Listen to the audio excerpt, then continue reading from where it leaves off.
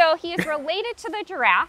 So he has some similarities to a giraffe, but he is the only living relative of the giraffe. So on the Giraffidae family tree, there are giraffe and okapi. They're like cousins.